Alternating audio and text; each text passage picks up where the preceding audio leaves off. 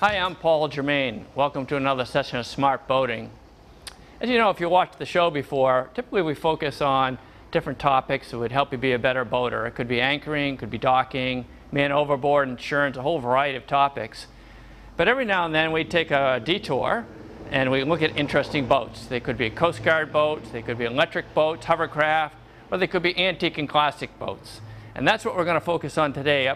Today we're up at Lake Winnipesaukee in New Hampshire, and we've got some really interesting old and classic boats, which I think you're going to enjoy seeing and learning about.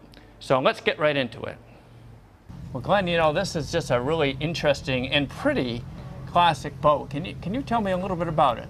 Yeah, sure. It's a 1928 Chris Craft 26-foot sedan model. That model number 634. Okay, okay. And the sedan has the roof here? Correct, and the cockpit is covered with the roof. There's only one 26-footer that I'm aware of that's complete and running in the water, and you're looking at it. Oh, is that right? Correct. Okay. Now, Glenn, when did you get the boat? Well, how long have you had the boat? I bought the boat about 7 years ago, and it was in a state of disrepair that required a fairly significant restoration. However, everything was with the boat. All the hardware is original. Yeah. The engine is original. So it was a good place to start. Yes. Took about 3 years to restore it. About 3 years. What made you select this particular boat? You know, it's a rare boat, but there's other wood boats out there. Was there something about this boat that you liked in particular? You said, that's the one I want to put my time and effort into? Well, the main reason is because I'm partially crazy, and when I see a wooden boat that is interesting and unique, especially one that's complete, I thought that was the one that should be restored and brought back to its original glory. Yeah, makes sense. Makes sense. Right. It was originally owned by the Valvoline Oil Company family. Oh. And it was shipped to Moosehead Lake. Its original name was Dispute 3. Dispute 3. And there's a story that goes with that. I'll try to be quick. All right. The Valvoline Oil Company family settled internal family disputes with an item of luxury. Okay. And this was Dispute 3, so we're pretty sure that this was the third major dispute in the family. Makes sense, yeah. Well, Glenn, as we're looking from the bow back towards us, I think there's a number of interesting features on this boat.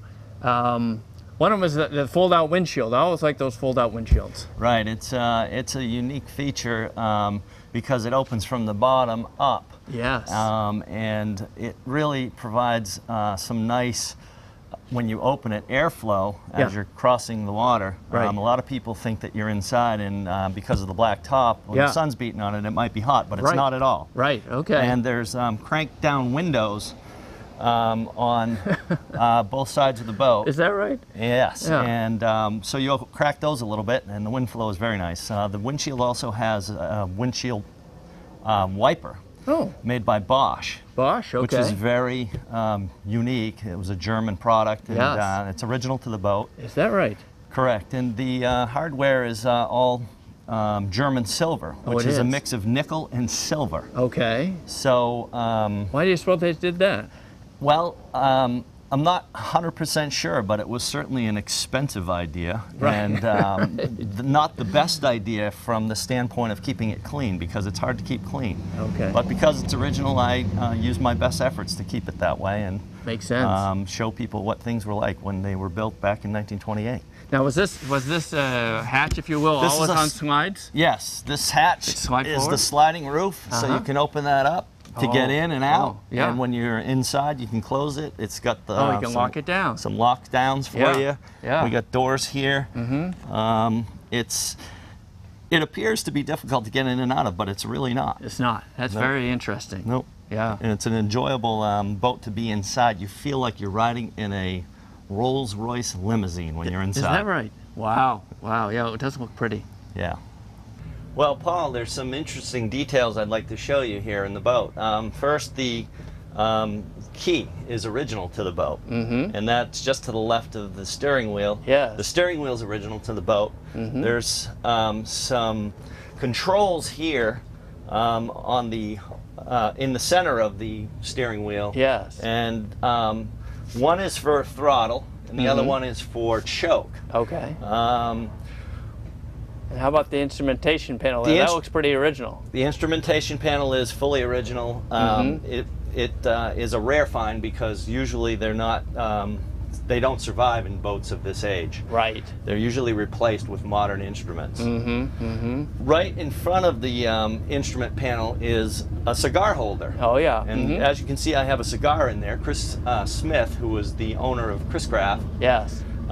liked to smoke cigars. So a lot of his boats had cigar holders in them, along with a cigar lighter, which I haven't connected because I'm a little concerned about safety on that issue. Right. Right. We have an original rear view mirror with beveled glass. We have an original windshield wiper that is a Bosch windshield wiper, which was a product from Germany. Oh yeah. That they must have imported for that purpose. Yeah. A lot of interesting details in here, aren't there? Yes, there's some window cranks. I don't know if you can get a shot of those, but they turn the windows up and down just like you do in a car. Well, Glenn, you know, along with the fact that this boat is interesting from being so old and being so original, another interesting aspect seems to be this engine that we're looking at here. Can you tell us a little bit about that? Sure. It's the original 1928 Kermath that came with the boat. It's a six-cylinder, a flathead six-cylinder. Yeah. It's got a 5-inch bore and a 5.5-inch stroke. Holy smoke. For those techies, that means that the boat turns relatively slow revolutions, but it has a lot of torque, and it drives the boat Oh, I bet. at about 35 miles an hour Does it really? at about 2,000 RPM. How many horsepower did you say it was? It's 150 horse. 150, and it drives it that fast. It does. That's amazing. Just like you say, those big cylinders.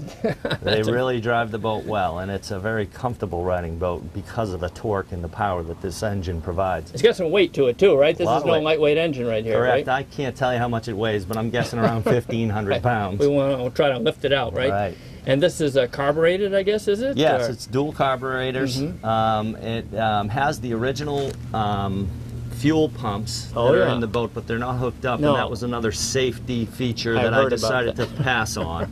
But it's there for historic sake, so that everybody can see how the boat was originally fueled. Yeah. So we put an electronic fuel pump in it just for safety purposes. That's the way to go, yeah. Now, I'm not familiar with that brand. Were they pretty big into industrial motors back in those days? They were. Kermath manufactured a lot of engines for the Navy. Oh, they did. Okay. So they were They got kind of this navy gray going on there. correct. Right. Yes. Right. Some of the features that you see on the boat are more aesthetic advancements that are particular to a boater like myself, like the copper tubing, Right.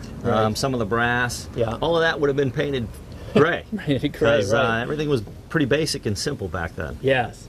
But we prettied it up a little bit. Well, Glenn, we're here in the rear cockpit of your boat, which looks like a pretty comfortable place to be. It is, although I don't get to ride there that often. My wife likes it back here. I know what you mean. I'm always driving. You're always driving. I do the same thing.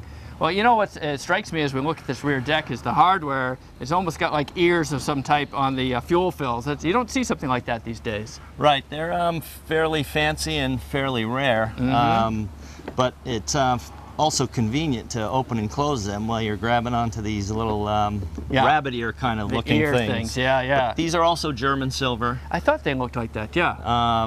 and the deck was replaced. Oh, it That's was? the only thing on the boat that was replaced. Is that right? And the transom. Okay. The transom was replaced because when we got the boat, it looked like somebody had backed it up into something and broke the structures and the boards. Must have really hammered it. So when we replaced it, we also changed the name. Oh, what was it which- before? Do you know? It was Dispute 3. Oh, Dispute 3. We talked about that earlier. that, correct. Exactly, yeah. So I named it Heaven's Bench, Bench. after the name of a mountain bike trail in Burke, Vermont, because Oh. my wife and I mountain bike a lot. Really? And that's our favorite trail. It's Yeah. a beautiful spot. Yeah. It fits the boat. Yeah. It's a beautiful boat. Yeah. Just all comes together, huh? It does. Yeah. You'll notice that there's two fillers for the gas tanks. There Yeah. were two gas tanks that were original to the boat. They were in the boat. We took those out for safety Okay. reasons and Okay. built new ones. Right. The original gas tanks drew from the bottom of the tank, which is also a no-no. Oh, I see. Okay. So we turned that around, and now they draw from the top for safety reasons, so you don't empty the gas into your bilge and have a problem. Yeah, you don't have to go heaven early, right? Correct. Right. The other feature here is this flagpole, which is original to the boat. Oh. And the globe is a fairly rare globe. It's a glass globe. Those get broken often. Oh, yeah. And they're hard to replace. I bet they are. And they're not manufactured anywhere anymore. Even in, there are some aftermarket ones, but they're not this style. Yeah, that's beautiful. It really sets off the boat. Yes. Really nice. Yeah, it's great. Great to have all the features that are that original. Yeah. Well, Dick, this is a beautiful boat that we're on here this morning, and it's a 36-foot Goodhue Hawkins, right? Correct. Can you tell us a little bit about the background of the boat? Well, it was built in 1910 for Tom Plant, who's the gentleman who put the Castle in the Clouds together. And it was the biggest of the Laker series that the Goodhue and Hawkins Boatyard made. Yeah. We're right here in Wolfboro, right? Wolfboro, Yep. correct. Yep.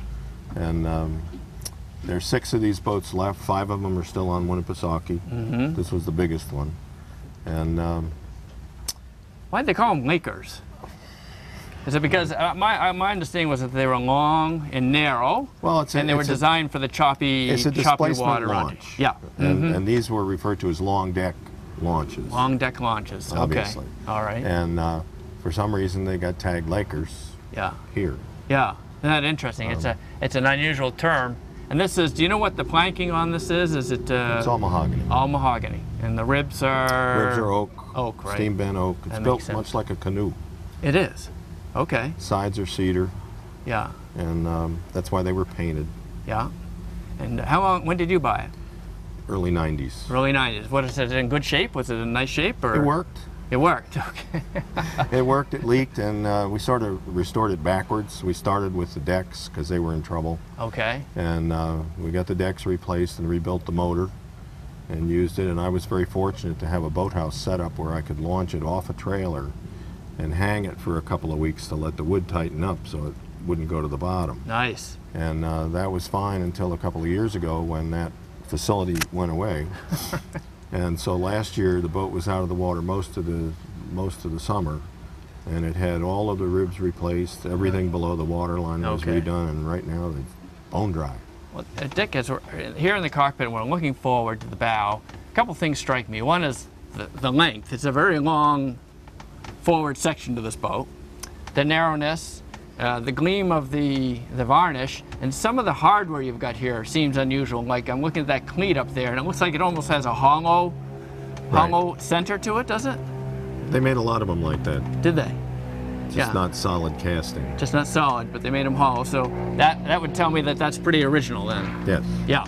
And how about the horn? What's going on with that horn? I don't think I've seen a horn like that before. The horn is about a 1912 Rolls-Royce horn. They used to mount it on the running boards. Okay. And like that, and it just seemed appropriate. Does it still work? Sure does. Huh. Can we show? Still works. Yeah, one more time. And then you come back here, and this is where the engine is, underneath Correct. these hatches. Correct. Yep. And then this windshield is pretty impressive.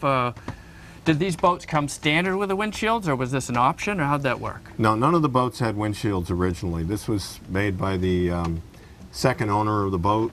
He had a tall admiral's hat, and he used to like to wear it when he ran the boat. He had a convertible top. Yeah. So he wanted the tall windshield, so when he drove the boat, there was room for the hat. Well, it fits right in. It looks like a standard piece of equipment for this boat. Well, it's perfect. Yeah, it is. And the little wings make a big difference. Oh, do they? They funnel the wind in. Yeah. When you want it. Yeah. Or keep it out, and when it sprays, which it'll do if the wind is blowing crossways. Right. Keeps you dry. It helps. Nice. Well, Dick, we're here in the cockpit looking at the helm and the instrumentation. The wheel has kind of got an unusual shape. It's got all these different angles as opposed to being round. Do you think that's original? Yes. Yeah. And what are these controls in the center? This is throttle, and that's choke. Okay. All right. So the easy to access, and the shifter's on the floor. Correct. All right. And then how about the instruments? You know, these days you see all matched instrumentation from the manufacturers. In the old days, did they use more of an eclectic mix sometimes? Correct. And probably some of them weren't even there. Right. But when we put the boat back together, the instruments that were in it was a real hodgepodge of stuff Yeah. that didn't fit. Didn't want to use that. And we had access to some instruments that are period and seemed correct. So Yeah. So you got a tachometer, oil pressure, and charging. Correct. Amps. Yeah. Yeah. The most important stuff. You know, Dick, these older classic boats, they had a lot of distinguishing features, and among them being the finish of the cockpit and some of the upholstery. Now, this upholstery here, you can't see it very well on camera, but there's some things behind that, right? What can you tell us about that?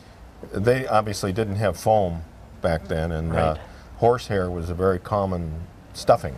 And so when we restored the seat backs, they were done buttoned and with horsehair, which was difficult to find somebody willing to do it. It was. And the seat bases are K-pop filled, which has been around a long time. It's a flotation. Right. I think of that when I think of the Navy. They use a lot of kapok, yeah. So if we pan the cockpit here, you can see it's just beautiful mahogany, relatively narrow beam, all finished off, so you don't see the inside of the hull at all. So a lot of detail on a boat like this, right? Yes. Yeah, yeah. And you had the rear seating area back there. That was the same thing with the horsehair in it, was it? Correct. Yeah, yeah. And how about the dryness of the boat? How's the boat ride? If you're going dead into waves, it rides absolutely wonderfully. Yes. You don't feel anything. Really? Yeah, because it's got that displacement hull to it. Because it's narrow and round bottom, if you're broadside to waves, there's a fair amount of Get a little roll. Yeah. rock and roll, and Yeah. you can tell just in the shot how the boat's tilted because we're both standing over here. Right. So it's sensitive to that, but basically it rides wonderfully.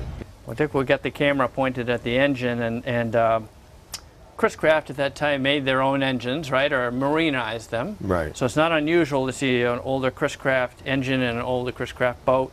And sometimes they would turn out or be changed by the different owners along the way, right? Correct. Yeah. What can you tell us about this one? Well, this one came with the boat when I bought it, and as far as I know, it's the 8th engine that's been in it over the years. And it's really a perfect power plant, because these boats, you can power them as much as you want, and they'll only go so fast. Right. Okay. And this is a real nice combination of weight and power, so it does very, very nicely with the boat. Do you know what horsepower it produces? 135 horsepower. 135 horsepower. It's Okay. about a 1936 engine, All right. And it's a 6.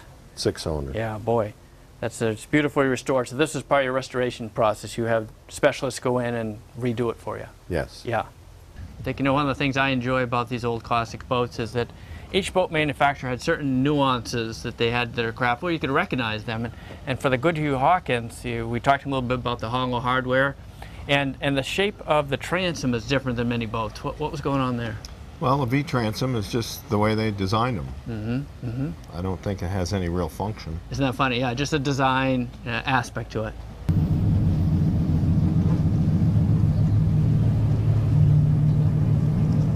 Well, Gary, this is a very unusual Chris Craft that we're standing in here right now. Can you tell us a little bit about it? Yeah, it indeed is unusual. It's a 27-foot 1952 Chris Craft. They were designed with hard tops, and this one was special ordered without the hard top. As you can Okay. see, we have an open big cockpit boat. And Yes. this was one of the largest open runabouts that Chris Craft ever made. Oh, I believe it. Yeah.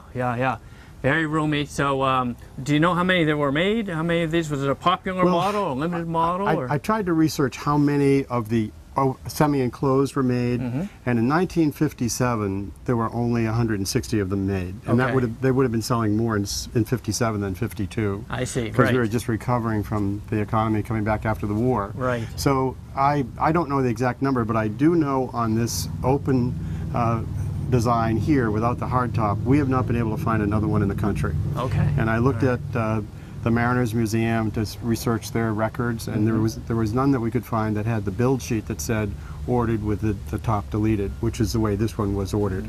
So there's a very rare bird. Yeah, it is. Yeah. Where did you get this? I found it here on Lake Winnipesaukee. In fact, it was always been on Lake Winnipesaukee. It was sold by Irwin Marine, which is the oldest Chris Craft dealer in the country, Yeah. right here in Lakeport. And this boat served as a tour boat for a local motel just less than a half a mile from here. Wow. So the boat has always been right in this neighborhood. This is and home. That's what, and it's now, of course, it stays at this boathouse here. Oh yeah. Yeah, it's beautiful. Gary, you know, one of the things I liked about these older boats is they always had a design personality, if you will. They had a different shape and maybe sometimes a function than some of the other manufacturers, different manufacturers that made them. Now, this particular boat has a bull nose on it, right? Yeah, yes, it does. And that's reminiscent of what, the late 50s, early 60s? No, actually, the Bullnose was brought to market by Chris Craft in the early 50s, and it only ran until 1957. And what you were commenting on, this is very much like the automobile industry. During that period of time, all of the manufacturers had some signature look. Yeah. And the Bullnose was definitely a signature look of Chris Craft. Absolutely. And this was in 1952. This is a modified Bullnose. It's not as aggressive as they got in the 55, 56, and 57. So Right. this was the very beginning. Right. And then moving back on the bow, I see you've got a hatch. That's a nice way to get some light and air down into the cuddy, right? Yeah, that's a great hatch. It obviously opens up and flips out so you get ventilation down into the cuddy, and there's a double berth down below. There is, okay. So that you can sleep on this boat as well. Okay. And I like, as we look at the windshield here, you've got the two panes, and I like the fact that they open. Yep. Yeah. It's great, and especially that they open from the bottom like that. You get a lot of good ventilation that comes up through. If you had a top on the boat, which we don't have right now, it could be very hot on a day, and you're going to get great breeze coming through there. Right. So they thought about this when they were designing this boat. There's not a lot of thoughtful features to it.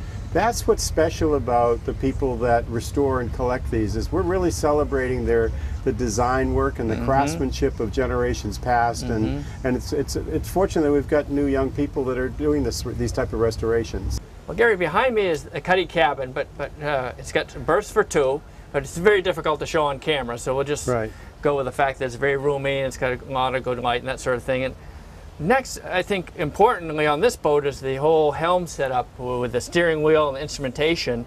It looks like it's set up for dual engines. That's correct. Right. What can you tell us about it? Well, one of the things that really you should look at that will ring a bell with everybody is this looks like an automotive steering wheel. It sure does. And in fact, it is.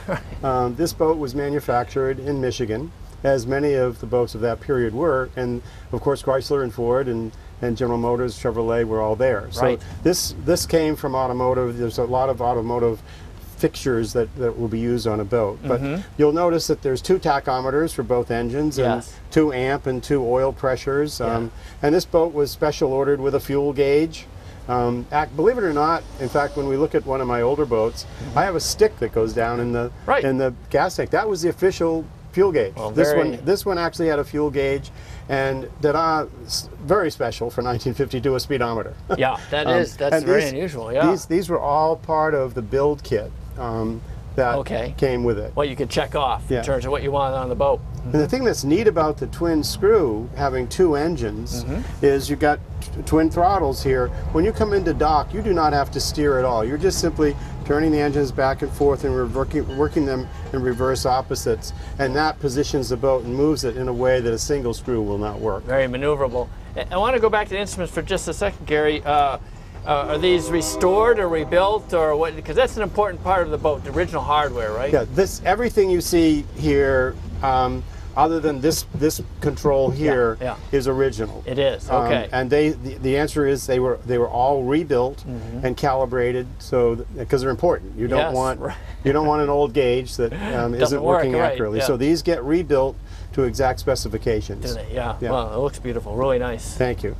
Well, Gary, you know, I have a 24-footer back at home, and this is a 28-footer. Not much size and length difference in length, but beam and depth and so on. Freeboard, if you will. This has a very expansive cockpit. What's going on here? Yeah, proportionally, comparing your 25-foot or 24-foot that we'll look at next to this 27-footer, proportionally they just get bigger and wider. And this one is huge. You could have a ballroom dance in here, and it's a people carrier. That's what the boat was originally ordered for. Okay. And this moves a lot of people to destinations where you want to go, and it's just a lot of fun to ride in it. Yeah, so we get to seat a couple up front, and then where we're standing here, a couple chairs. As we move back through the cockpit, we've got the big engine boxes here where people can sit, right? Yep. And if we go further back, there's more room back there. And then finally, we got a big rear bench seat, which is what, capacity for probably 4 anyways, right? Easily 4. You could fit Easily six there if you wanted to. In fact, Right. what we find, and one of the reasons we haven't put seats in this area here or chairs, is people actually like to stand Yes. with their elbow Yes. here. Just lean, and relax. It's relaxing. They're not sitting in one place. They're able to move around the boat. And the Yeah. boat's big enough and stable enough that you can walk around. Right. And I'm not suggesting that every boat you should be walking around in, but No. this one is so solid that people can and do walk around in them. That's a key point of this boat. Yeah, that's great. Yeah, it is. Well, Gary, there were some unusual boat engine combinations with the older boats, and some of them, as I say, were surprising. This looks like it's got a couple of 6-cylinder Chryslers in it. Can you tell us a little bit about the power here? Actually, they're not Chryslers. Oh, they aren't Chryslers. This is a Hercules engine that Chris Hercules. Craft marinized. Oh, okay. And it's called a Chris Craft Marine. Chris Craft Marine. And it's a straight flathead, straightforward 6-cylinder engine. Puts out 95 horsepower, which you'd say, my God, how can you how can you power a boat this big with 295 horsepower? Doesn't seem like much, Doesn't no. seem like you could. No. But these engines have incredible torque. Do they? And they also work in reverse rotation. There's a left-handed and a right-handed rotation. So they're working with each other. Yes. And you can harmonize them. If you remember when we took a ride in this boat, Yeah. we got the two of them so they were harmonized. They sounded like just one engine. Right. And when they work and synchronize like that, they're just pushing out the torque. You don't have to have high RPMs, but there's lots of push from them. And did you say these were the original engines? Yeah, both the engines are original. Serial numbers match the plate that's on the other engine hatch, but Yeah. you would be able to see the plates and also the engine build sheet from Yeah. the factory show that these are the original engines. Wow, they're in beautiful shape, and they perform well. Do they perform the same, or is there any? Do the engines have personalities? Oh, they have personalities. They do. There's definitely they have personality. They're exactly the same. Yeah. Machinery and equipment. Everything is exact. But starting one and starting the other one, you have to choke one, you have to give throttle another one. Yeah. And they eventually light up and work well. But Yeah. once they're warmed up, then they work very smooth. But it's interesting. Each engine is a little bit different. Isn't that funny? Yeah. Yeah. Well, Gary, a lot of antique and classic boats have names that have different histories with them, different stories behind them, and this boat's no different. Can you tell us a little bit about that? Yeah, the name of this boat is Sachem. Yeah. And this area of New Hampshire, particularly this waterway right here, was highly populated with Indians in the 1700s. And there was a chief named Sachem who negotiated peace with the white people and actually helped settle this entire area. And Yeah. in fact, the Weirs Beach and the Weirs Channel is named after the Indians fishing weirs, which they caught fish in this area here. Yeah. And this was just a small stream. Yeah. And we felt that it was appropriate to celebrate Chief Sachem and put the name to it. Absolutely.